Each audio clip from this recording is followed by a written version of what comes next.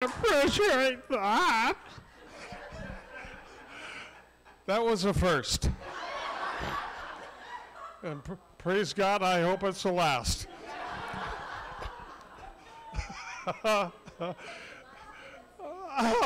I was just about speechless. That's right. I was just like, oh my gosh. Wow. Oh yeah. Well, it's definitely been an experience. Coming to Hilo, seeing the schizophrenic weather. First couple days, we were calling on Noah the second to bring his ark, and then all of a sudden, sun came out. We hadn't seen Mauna Kea, so we saw it this morning coming in. I'm going, my gosh, there's mountains over there. I had no clue. And so it's really been a kick to enjoy all kinds of Hilo and the mosquitoes and cockroaches and wild goats and yeah. But I do want to say a couple things about our trip here, and Sylvia's in 1,000% agreement. The people that we've worked with have just been the absolute tops. And we want to thank them for all the wonderful food that they've brought. The fact that I've been eating lunch when the rest of my life I never eat lunch. I've gained about 6 pounds. So I look about 6 months pregnant. Just kidding. 7. Okay. So, but also, Kevin and Kimmy have just been outstanding in helping us and blessing us. I mean, from everything from printers to a television, so we could watch some CDs at night, which I gotta admit I did, and DVDs, excuse me, instead of working, we actually sat down and watched some things, and silly movies, but really fun to kind of break out of the mold, you know. And Bethany has just been, wow. She is really one amazing hostess, and sweet as can be. We've really enjoyed our evening talks with her and all, and I just also want to mention that we are officially releasing Kevin and Kimmy as teammates with Freedom Encounters to begin praying for you all. They did an outstanding job. And against some of the toughest critters and odds that are out there, and they hung in there and they did a great job and just kept getting better all week, and they're going to really bless a lot of you now in real special ways, just like they have those that they've been praying for and we've gotten to sit in and join in with. Darn, Kevin hasn't heard this. Oh well, I'll let him know later. He's outside. So also, we've just had a lot of benefits, even a chiropractic adjustment or two, which has really been a great blessing. Thank you, Greg, is right. And it's just been a really special time for us here in Hilo, and neither one of us had been to this side of the island before, so that was a lot of fun to see that.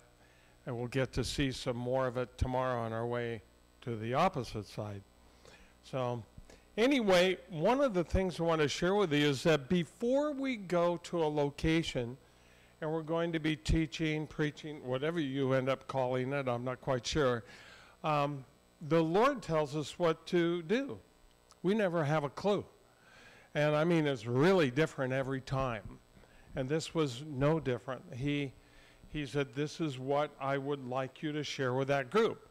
So what that always tells us is you have need, at least some of you, maybe not all of you, of course, but some of you have need for what he's given us to share.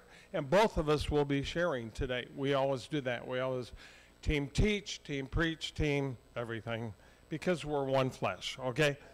So if you have a Bible, you'll want to turn to 2 Corinthians 10. I'm going to read verses 3 through 5. Now, most everyone in this room has heard this scripture before. But then the Lord gives us kind of a different slant on it than I had ever heard. And Sylvia too, just a little different. Actually, in a way, it's a lot different. And so I want to share with you what he gave us on this. We'll also be going to a couple other scriptures as we go through the process. But this in particular is going to be the beginning. And what he asked us to share is different than I've ever taught or heard anywhere else. So in 2 Corinthians 10, 3 through 5, for though we walk in the flesh, we don't war according to the flesh. For the weapons of our warfare are not carnal or fleshly, but mighty in God for pulling down strongholds, casting down arguments and every high thing that exalts itself against the knowledge of God, bringing every thought into captivity to the obedience of Christ. Now, one of the things that I've recognized over the decades of being in this work, and by the way, it was 50 years ago, January, I did my first deliverance for somebody.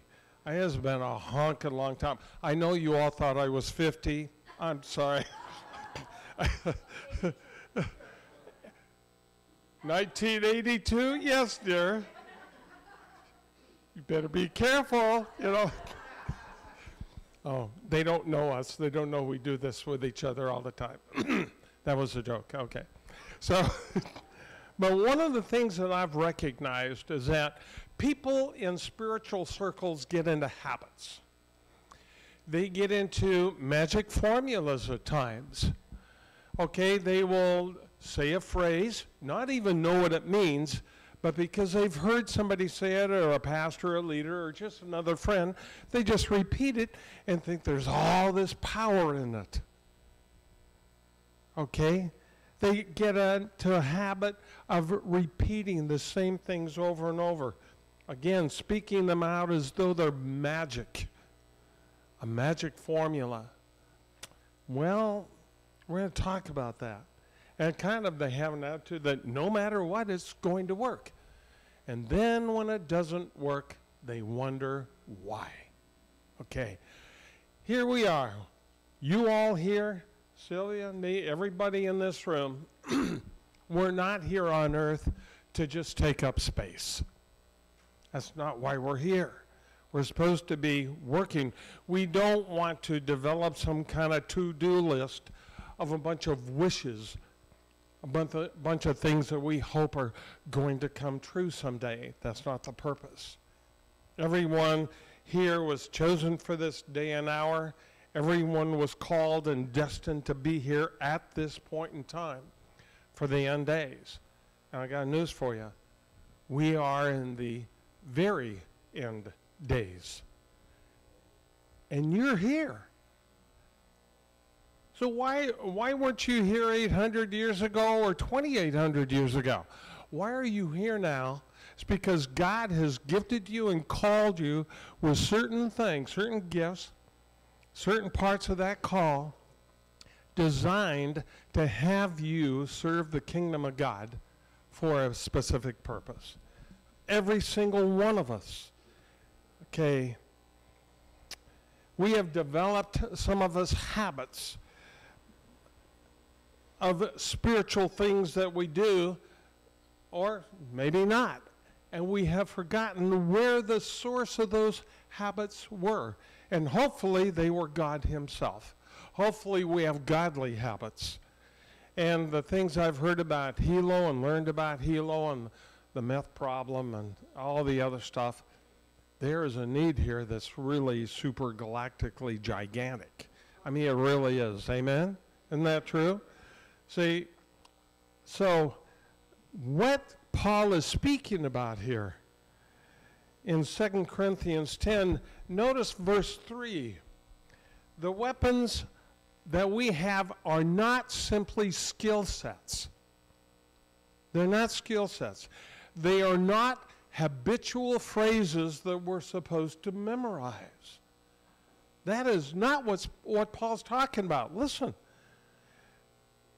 we don't war according to the flesh. The weapons of our warfare are not carnal. They're not fleshly. If it was something that we just say a particular phrase and voila, some great magical thing happens, wouldn't Paul have told us that? See, sometimes it's not so much what Scripture says as what it doesn't say.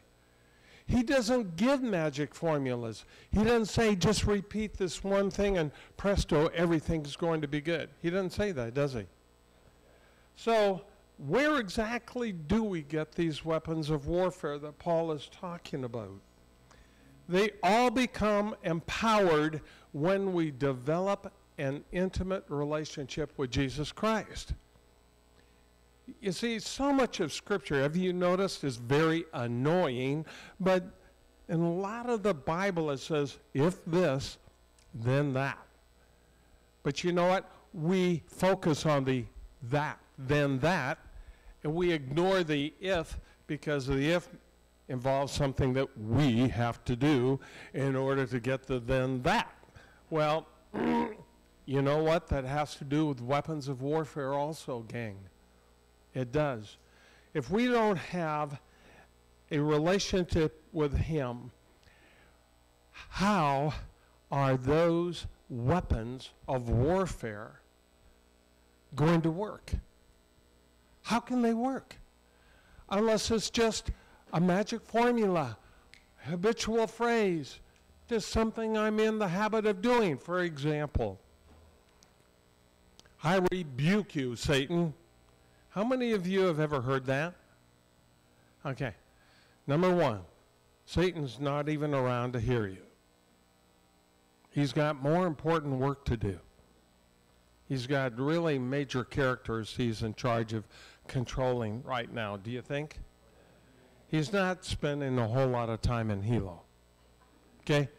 Number one, that's number one. Number two, I'm going to show you, some of you have seen this on one of our seminar tapes, but I'm going to show you what rebuking a demon looks like to a demon, and you tell me, is this going to scare that demon? Now I have to set this down to show you. Are you ready? Okay, here we go. I got it. Oh, great. Oh, great. Great photo. That wasn't part of the photo op. How many of you were scared? You need prayer. First one on the list, Kevin, that guy right back there. Let the record show, only one hand went up, another halfway because they thought that was what they were supposed to do. If it didn't scare you, tell me, is it going to scare a demon? That's what rebuking does. Whoopee-doo. Aren't you excited? So much authority and power in that. Not. Okay, that's my point, see. How about, well, there's others I'll share later. But I think that's a perfect example of what I'm talking about. God is our source. Knowing Him becomes our confidence and our boldness. It becomes the foundation for the authority that we have over the enemy. That's where it has to come from. How can you have that if you don't know Him? See, there's a lot of people that say, well, I'm a Christian and I'm this and that, but I was born in America. Or I go to church every Sunday. Well, you know what? That doesn't make you any more Christian than sitting on the garage every day makes you a Ferrari. I mean, what's that got to do with anything? Okay? I mean, really. So how do any of us expect to pull down strongholds or cast down imaginations without power. Can't do it. We don't get the power by developing muscles at the gym. You don't get power out of just being religious. If there's no intimate relationship with Christ, or at least working towards that end, you don't build spiritual muscles. You actually get weaker. They atrophy. Some of you have been in bed with sickness or something for probably a lengthy period of time. When you then got up, you're like, wow, I cannot believe how weak my muscles have gotten in a week. You see, the point is what we have to actually know him personally, not know about him. That's totally different. I mean, tons of people that don't know Christ know about him, but that what good is that? How does that help you? It doesn't. So in the scripture, what is pulling down a stronghold? Well, for that point, what is a stronghold? Everybody has a different idea as to what a stronghold is. But in the Greek, it means a mindset, a set of beliefs. And who has been helping set those beliefs? Don't we have two sides of the spectrum? We have the enemy trying to destroy your self-identity and tell you who you are. Remember last week I shared some of those lies? Is there anyone here who had not heard some of those lies before? Is there anyone here who never believed some of those lies before? Let the record show, no hands went up. Not mine either. See, we have all been lied to by the enemy since we were born. We've come to know their voices better than our parents, and we've believed that, and that has helped create a set of beliefs and a set mindset, and that's what a stronghold is. And he says we're supposed to, Paul says here, we're supposed to pull those strongholds down. Cast down the imaginations that the enemy gives us. You can't do it without a knowledge and a relationship with him. You don't get it by osmosis because you're sitting in that pew. I wish you could. I mean, make life a whole lot more simple for me. Would you all agree? Oh, that'd be so sweet, Thornburg. Why can't we do that? Yeah, but it doesn't work that way. So these thoughts that we get help create belief. We can get it from the Word of God. We can get it from Kevin and others who are preaching from this pulpit. But during the week, you get hammered. Actually, usually the moment you leave the church, because some of you get the first thought, well, that applies to everybody else, but not you. You're just not good enough. You don't measure up. You're a freaking failure. There's no way you're going to be able to do that. And you begin thinking that immediately, you buy into it because you've heard it 10,000 times before in your entire life. Well, these are the word curses that shape our identity. The enemy wants us to believe it so that it becomes a stronghold instead of a weak hold. Okay? That's what Paul's talking about here. God says to pull the stinking thinking down. So you just replace stronghold with stinking thinking, because that's the source of all of these strongholds, every last one of them. So how on earth can we do that if we don't know him well enough? If we haven't received our true identity that he speaks about here, how on earth can we pull it down and use a weapon with his authority? How's it even possible, gang? I don't think we can. We have to know who we are and take that knowledge of our identity, the true thing, instead of the lies, and say, sucker, is that the best you got? Come on. I know who I am in Christ. You know, get out of here, you lying, well, whatever, okay? So we have to choose to learn and receive and believe and accept what he says about that true identity, don't we? If I don't feel worthy enough to remember that I've been given weapons, much less how to use them with authority because of those lies that the enemy has fed me my whole life, what good does it do to mouth some basically useless words? Are you catching what I'm trying to share? This is what God told us to share with you. Why? I don't know. It's his business. But he knows you a whole lot better than we do. Okay? Now, another thing. Another example. Ephesians chapter 6, 10 through 18, is scripture that many of you have read over and over. It's called the armor of God, the spiritual armor. Okay, is there anybody who's never read it or heard about it here? Okay, we all have. We're very aware of it. But there's particular spot verses I'd like to kind of refer to here. Ephesians 6, 10 through 13. Finally, my brethren, be strong in the Lord. There's an if. And the power of his might, and in the power of his might, put on the whole armor of God, that what? You may be able to stand against the wiles of the devil, because we're not wrestling against flesh and blood, principalities, powers, rulers, by the way, a whole lot of other critters too, okay, territorial and otherwise, okay? And then it says, therefore, take up. Do you hear that?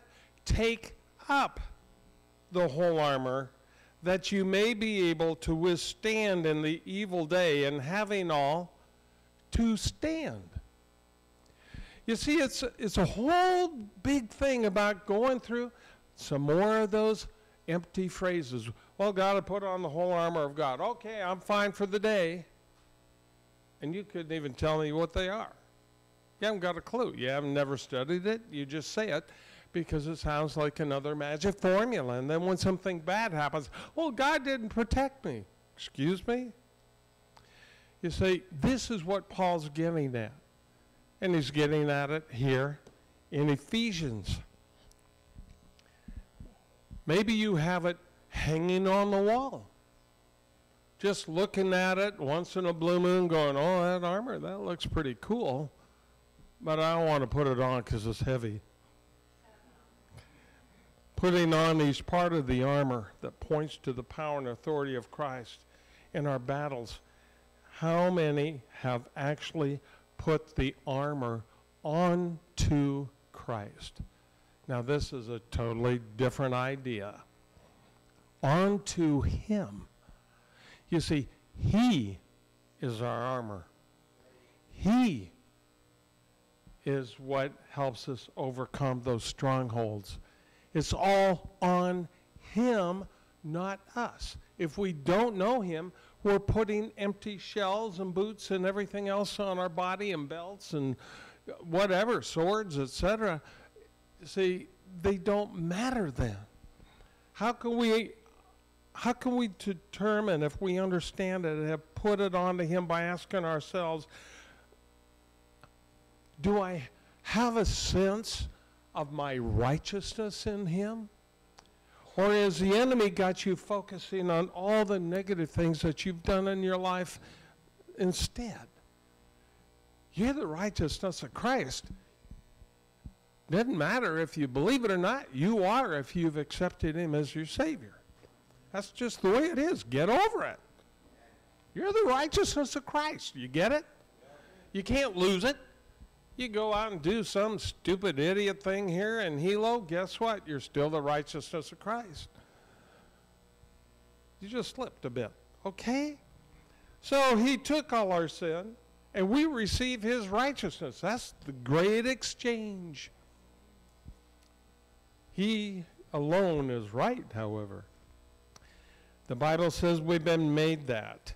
Now, next question, do I truly know his peace, or does that peace seem elusive, hard to grab, hard to get a hold of? Is it off to the side? Do I think I'm a Christian, again, because I'm born in America and I go to church, and so therefore I should have peace all the time, or is it something that I made a decision about from my heart? Which is it? Have I used the sword of the Spirit that it talks about in battle? Because I know the power of his word.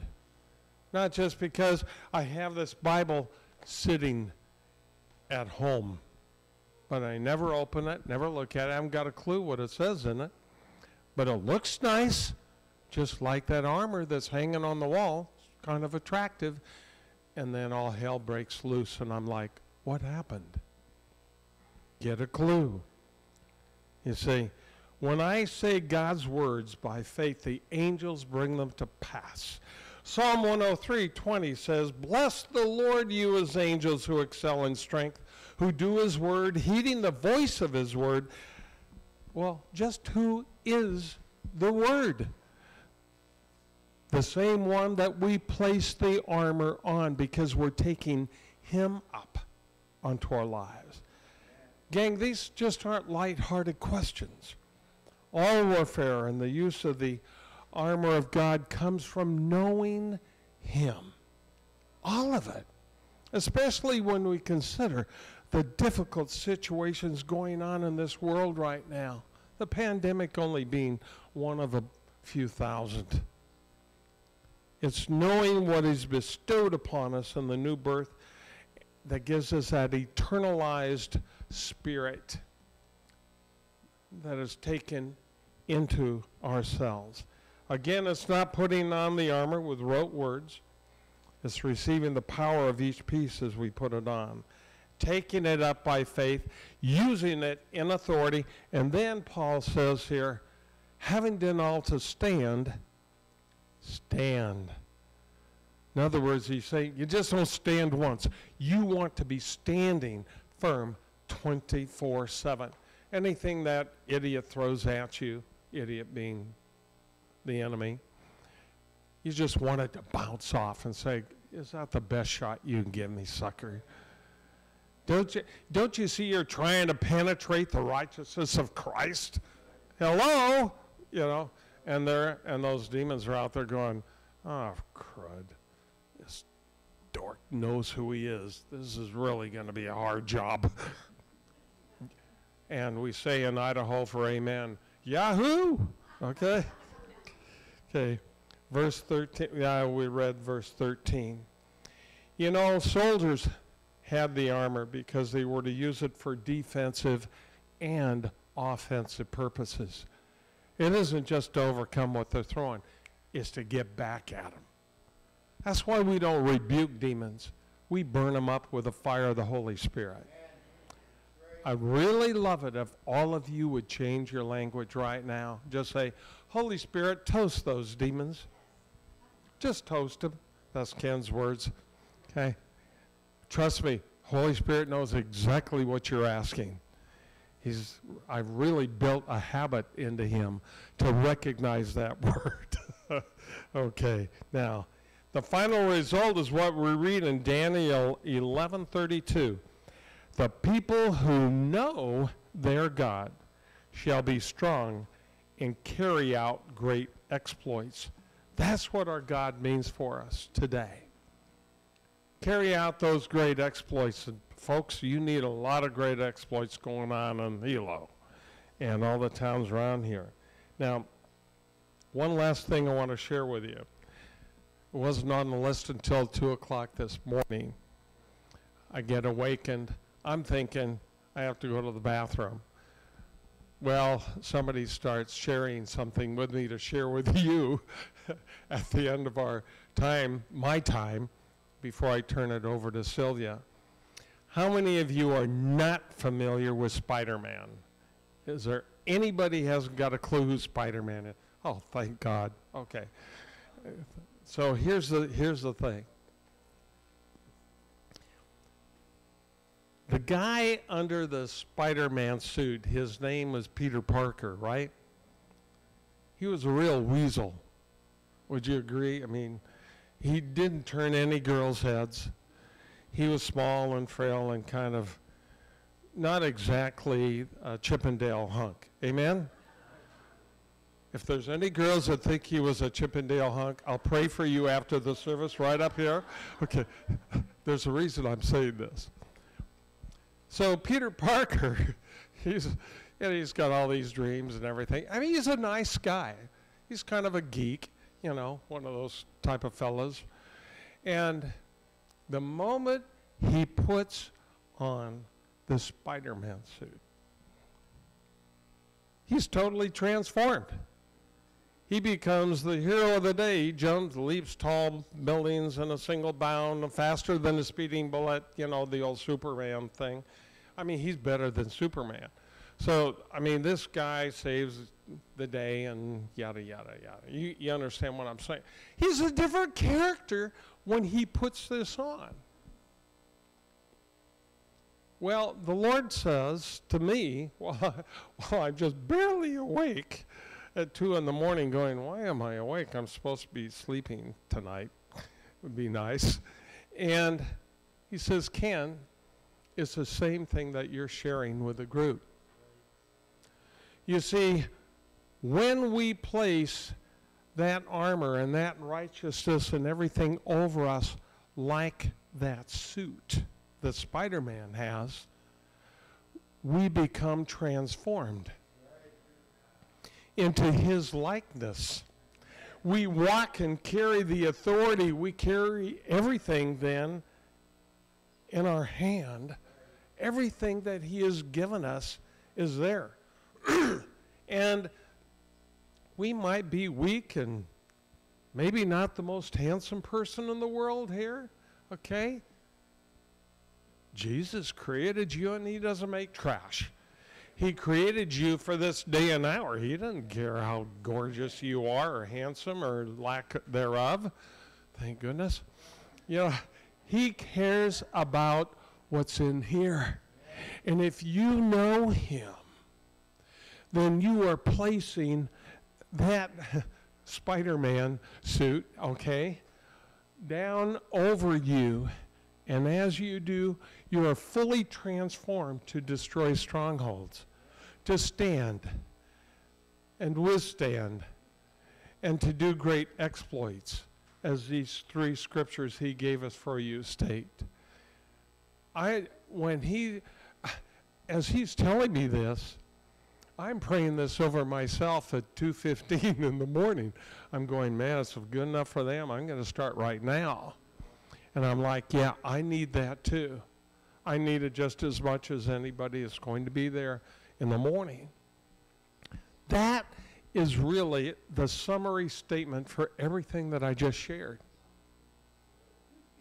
See yourself as a Spider-Man, Spider-Woman, Spider whatever it is, with that suit coming down, transforming you into the image and likeness of God.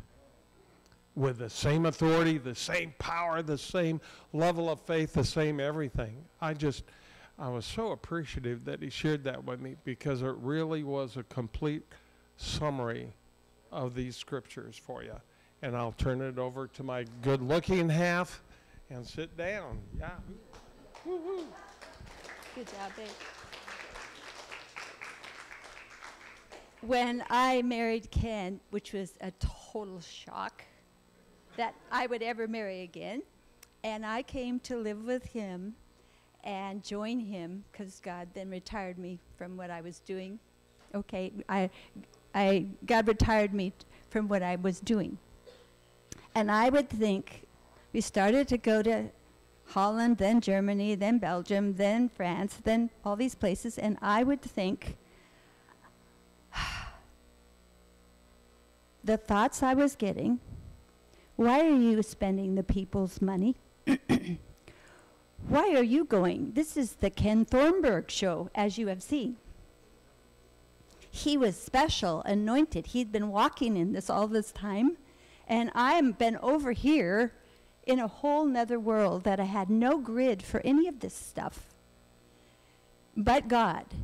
And when I would get those thoughts of, you shouldn't go, you have no reason to go, there's nothing you're going to do, so stay home and save some money, I would start to say those thoughts to Ken, and he would go, what?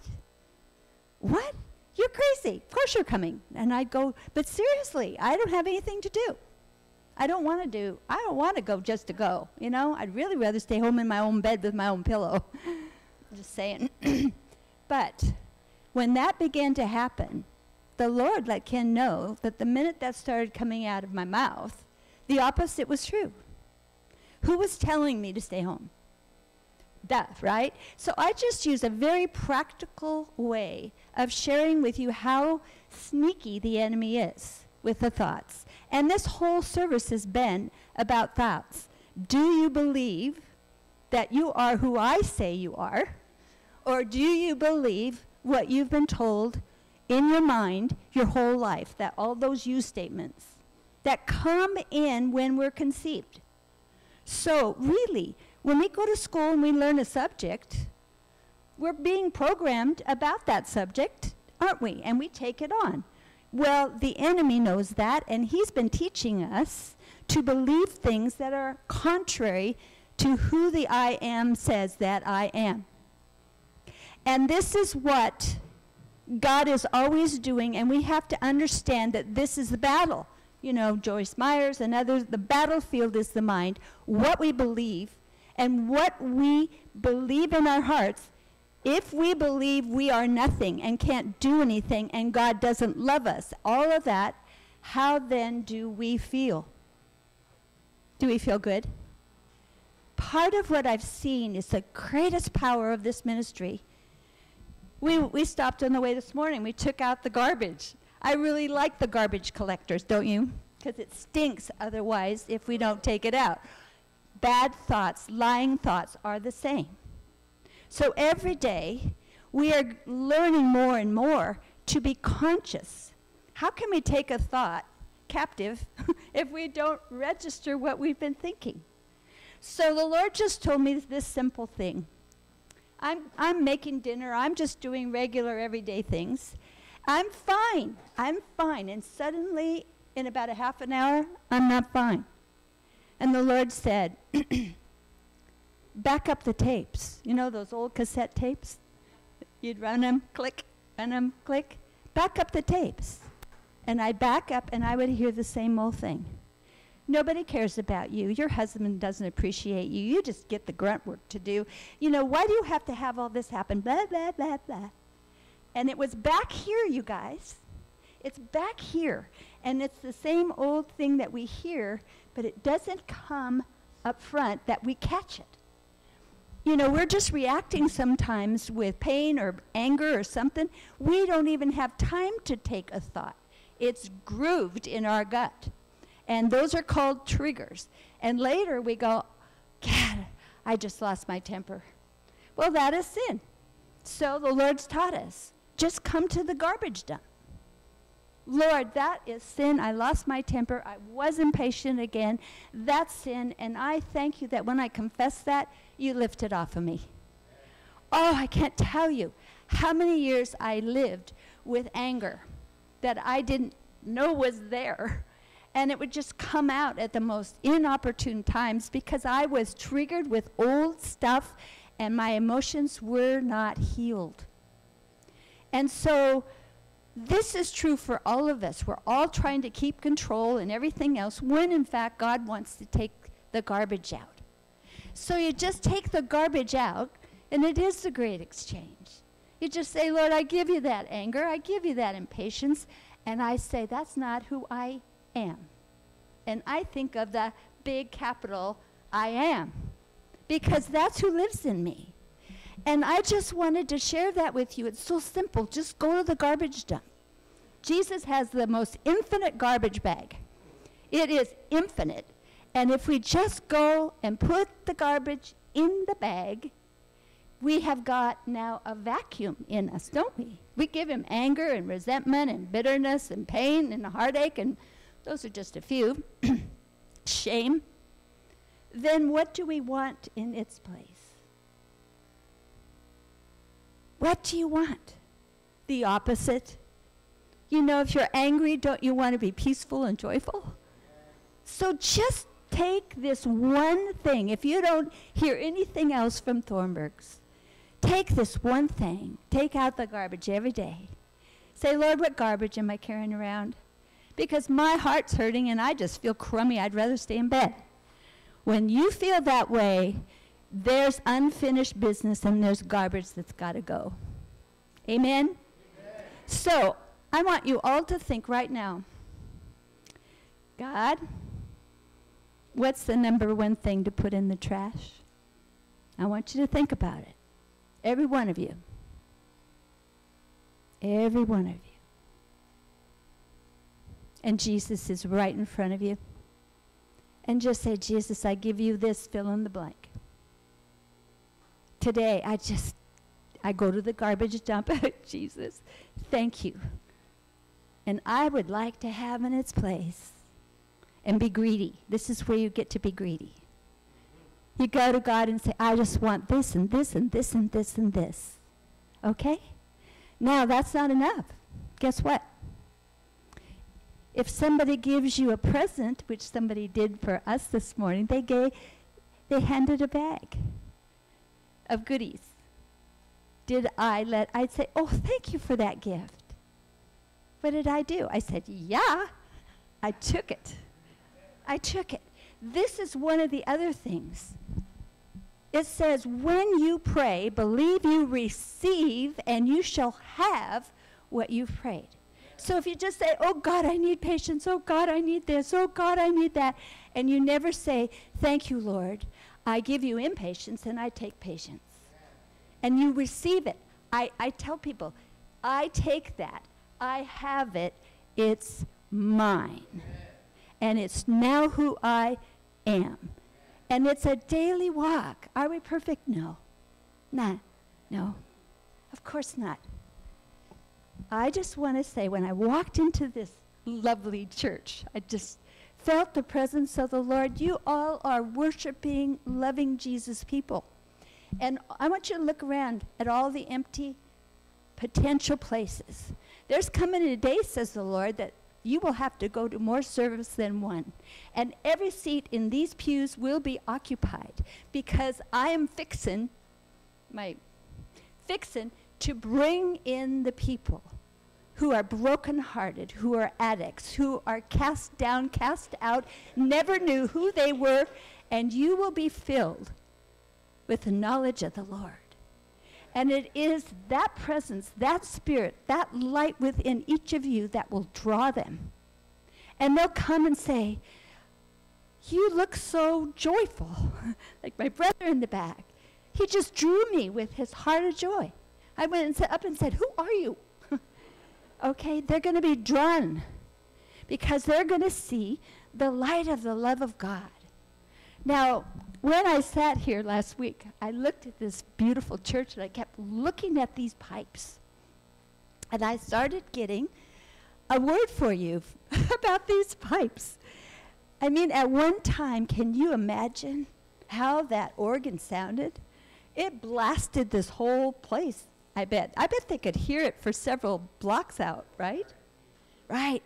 Well, there's 22 on this side and 22 on that side, and I'm looking, and they're all sizes and shapes.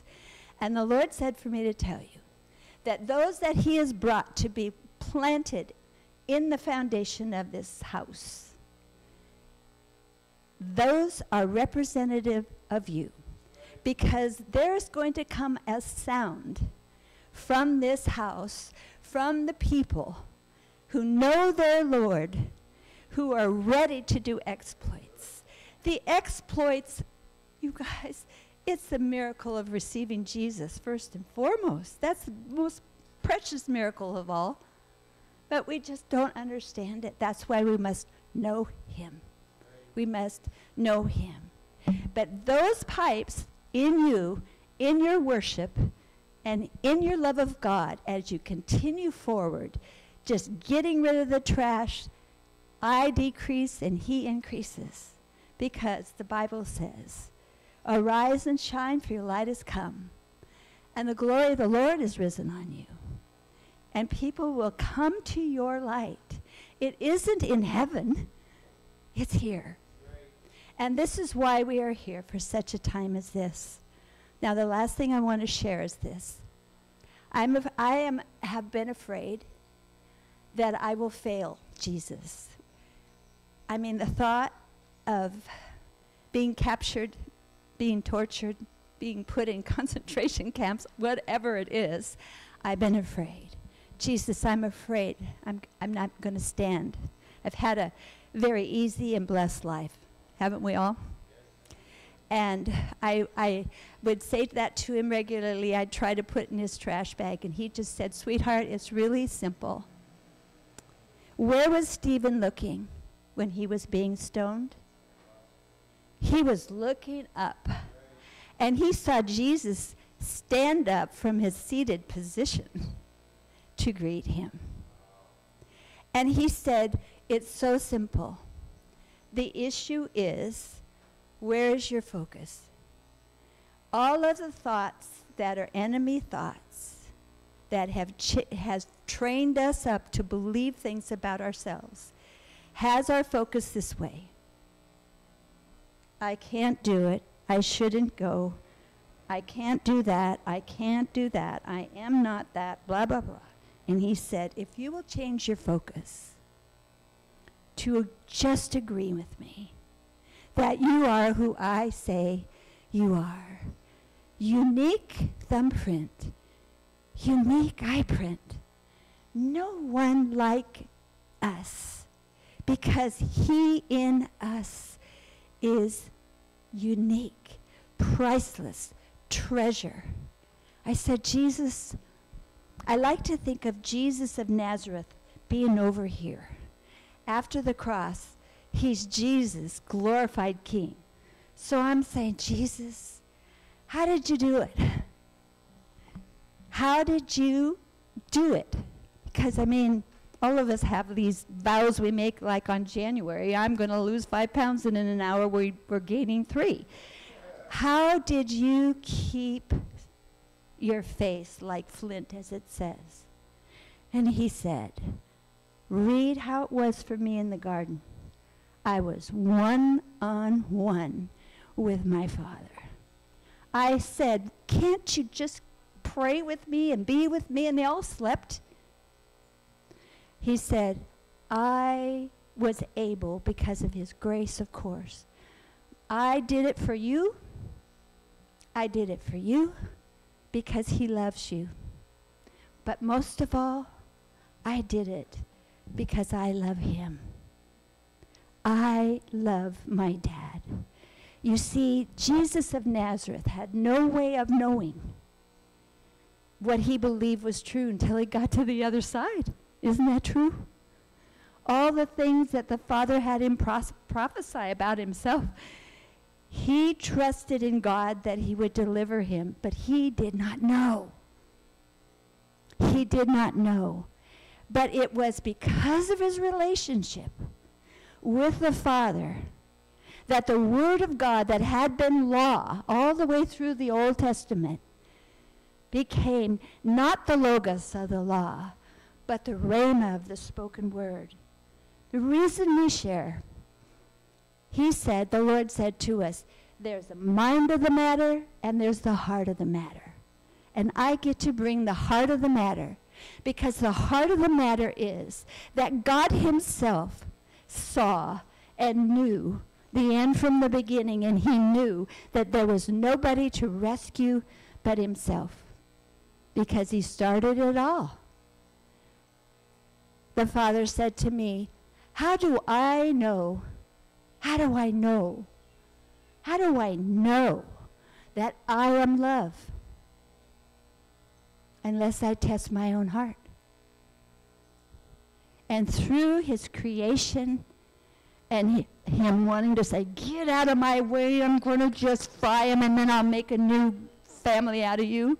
He felt it. But his being, the love of his being, is poured forth in the actual walk of the Son. And the Father that Jesus brought to all of us is the heart of the Father, the heart of God. The law was there, and God likes a balanced weight. The love and mercy and grace of God and the holiness. We can't have greasy grace. We can't be greasy grace.